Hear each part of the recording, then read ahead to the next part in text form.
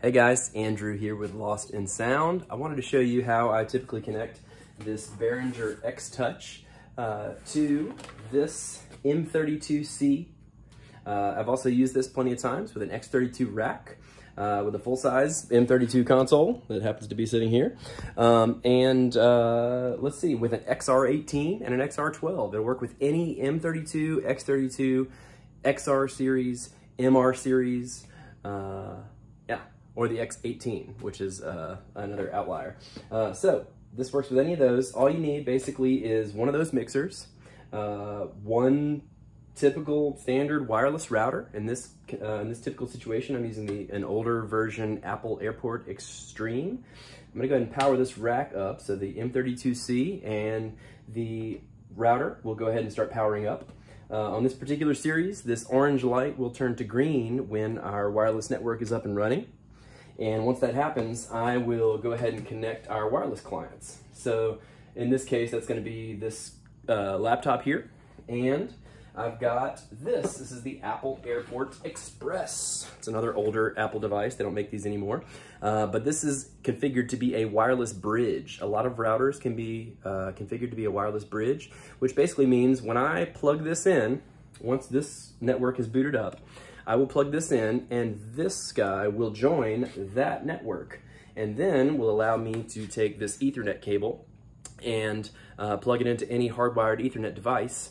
And then that device, in this case, the XTouch, will now join this wireless network. All right, so this light is green, which means our network is up and running. So I'm gonna go ahead and plug in power to this Airport Express, which is our wireless bridge. And let's go ahead and plug that in all the way. There we go. So this is kind of the same thing. This light is orange. Whenever it turns green, that means it has connected to this network. So I'm going to give it a minute. I'm going to go ahead and jump onto this network here with the computer while we're waiting. And then I've got M32 Edit open, and it's now asking me if I want to connect to the mixer. I do.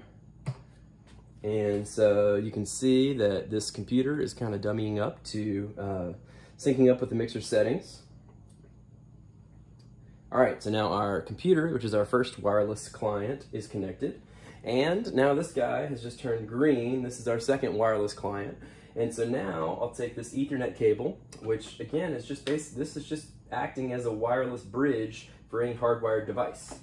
So you can see that nothing is plugged into my XTouch except for a power cable. And so now I'll take that Ethernet cable and plug it in. And power it on.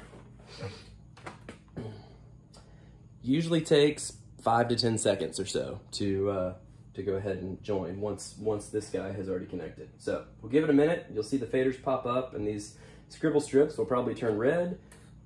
And they just did. So now you're looking at the same channels that you can see on the computer over here. I know it's kind of hard to see, it's far away, but you can see probably that this is red here. And we're looking at those first 8 channels. And you might be able to see that when I move faders on the XTouch, then the faders on the computer over there are moving up and down, and vice versa. So I can take a fader on the computer screen, and you can see this guy right here moving up and down. So anyway, that's a quick overview of how I connect this XTouch wirelessly through this wireless bridge to a standard wireless router. You can do this with pretty much any 2 wireless routers. One set up as a typical access point and the other one set up as a wireless bridge. Thanks, hope that helps.